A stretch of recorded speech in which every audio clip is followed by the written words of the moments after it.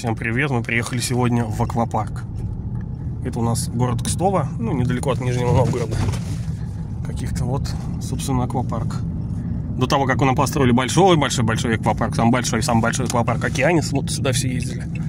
Но для взрослого человека здесь, конечно, так себе. А нам надо сделать эвакуационную дверь, выход. Починить. Вот недавно мы эту дверь чинили. Прямо из аквапарка, который ведет Антипаника. И еще какую-то нам надо сделать. Сейчас будет дверь. Сейчас нам ее покажут. Так, вот наша дверь. Мы к ней подъехали. Вот это. Мы покушали. Ничего себе, так быстро съел. И что? Я думаю, может поснимать сразу на экшн-камеру, чтобы весь процесс. Ну, в принципе, давай сейчас покажу сначала на эту камеру, а потом подсоединю на лобную, так скажем. Так, у нас тут антипаника имеется. Не открывается дверь.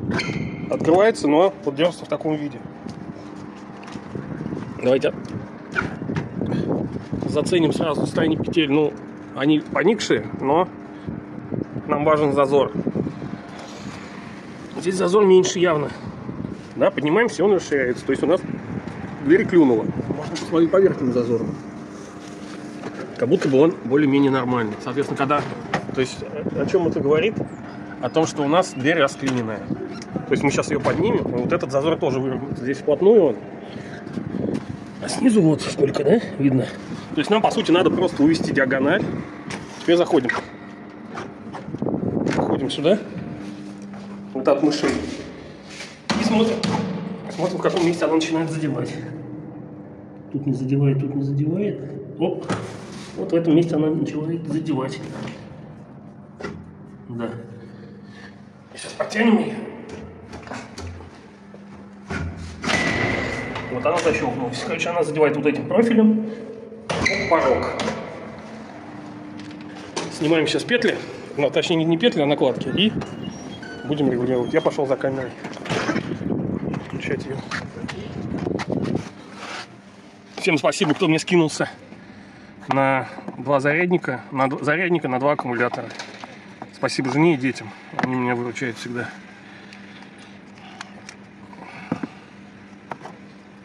Подсоединяем. Чик. Чик.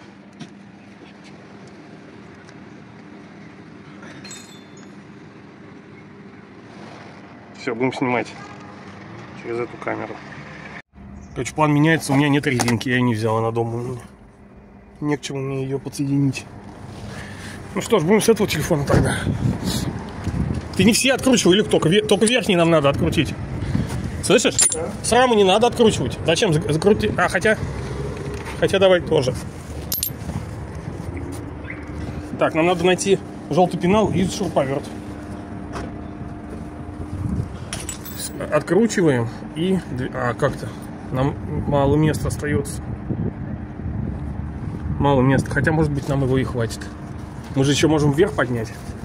Это же тоже не возбраняется.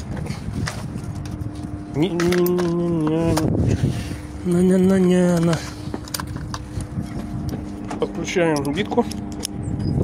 Битку крутить намного удобнее, чем руками. Трещотку мы уже сломали, так как она не выдержала, потому что она пластиковая. Все, давай неси.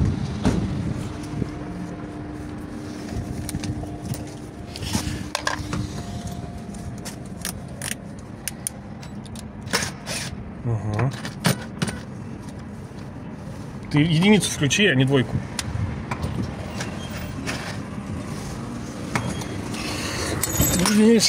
А, открутил, да?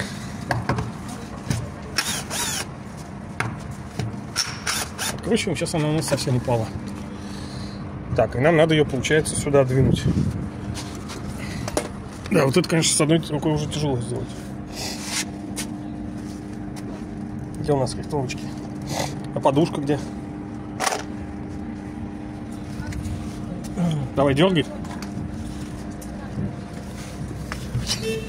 Да, сейчас. О! Держишь? Да, конечно. Там уже все? А, я перепутал. Что, она закрылась? Вот я. Да, там уже. Все, давай. Вот мы засунули ее, затягиваем.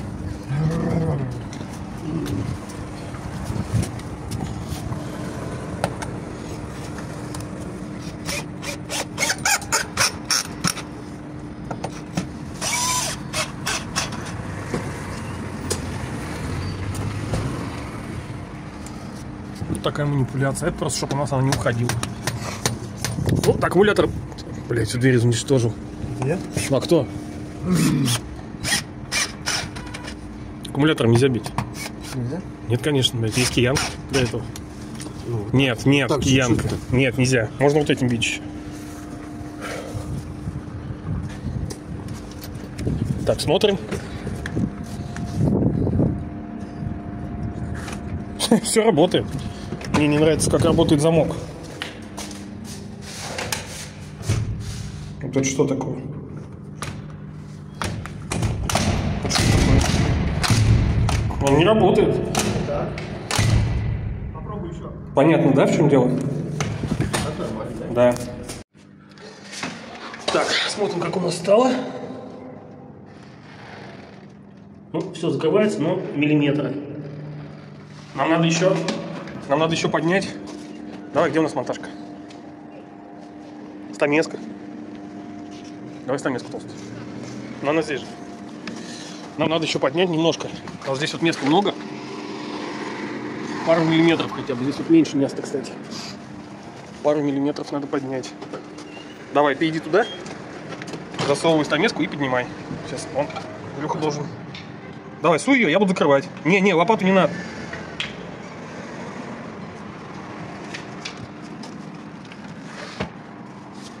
Поднимай.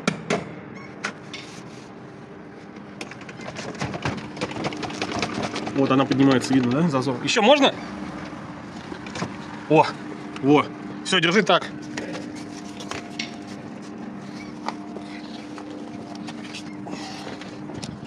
Откручиваем равную петлю. Киянку. Подбиваем. И закручиваем. С расчетом на то, что она маленько опустится еще.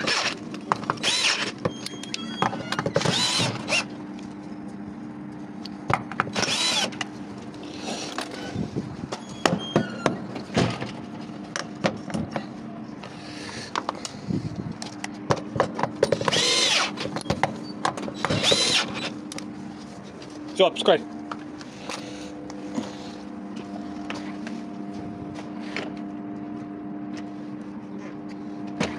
Что-то слишком. Перебор.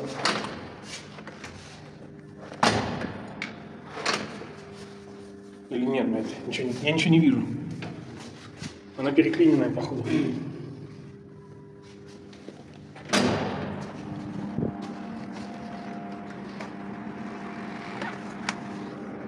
Слишком много.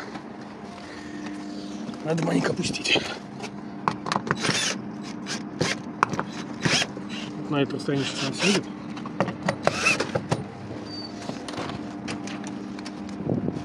Еще раз смотрим.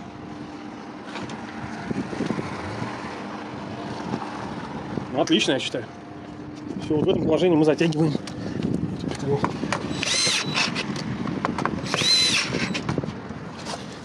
Вот мы, получается, насколько ее подняли, на миллиметра 3. Этого было достаточно. Илюх, надо нижнюю ответку неравную открутить, крышку, тонкую, которую, узкую. Она тоже подбить, чтобы она не в воздухе висела, а тоже держала давление.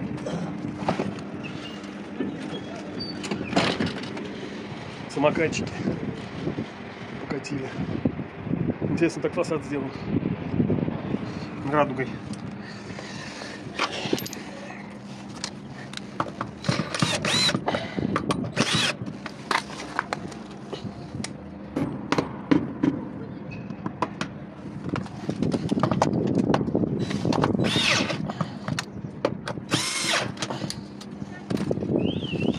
Все, с дверью мы справились.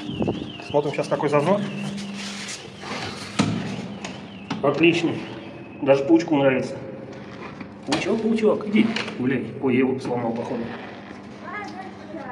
Или он просто... А, нет, убежал дальше. Значит, я его сломал. Все, зазор отличный.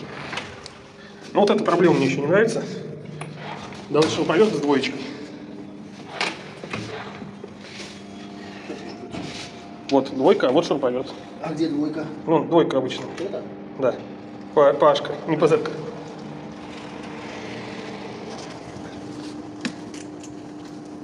Так, все это убирать можно.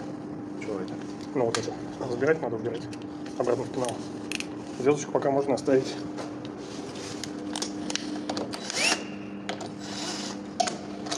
Если мы сделаем выдвигалите, затягалите.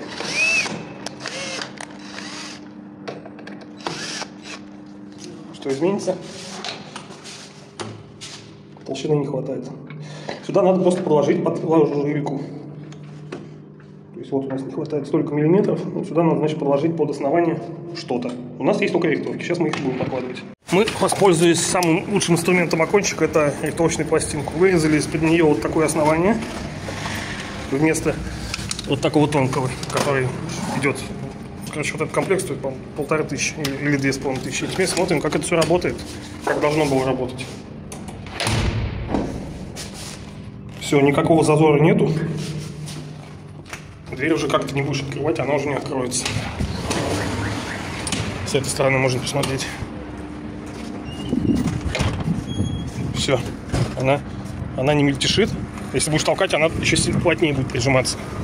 Надо открыть, пожалуйста, открыл. Еще раз. Все. Плотничком замок работает. Ну и в заключение просто. Я держу, давай. Иди, крути. А у тебя есть чем крутить?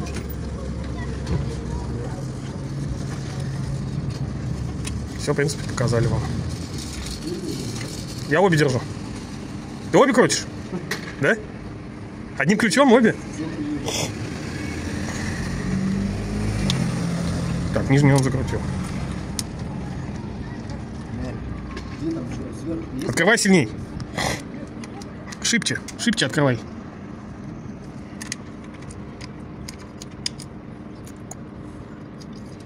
Вон он как ее открутил сильно.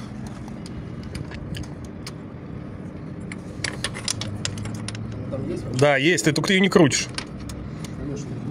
Во, пошло дело, пошло. Да, я вижу.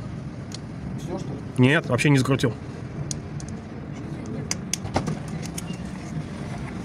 Вот пошло опять.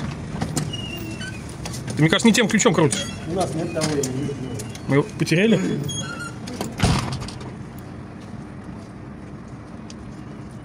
Стал получше? Нет, болтается. А, во, все. Затягивай. Все.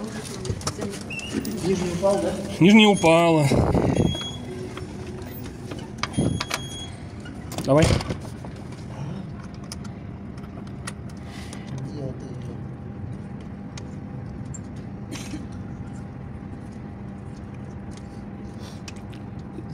Смотри, когда-то она закручена, она чуть-чуть прижата. А ты выкручиваешь ее сильно. Нафига? Собственно, все. На этом наш... А, все? Будем крутить вверх. А вам надо подписаться на телеграм-канал.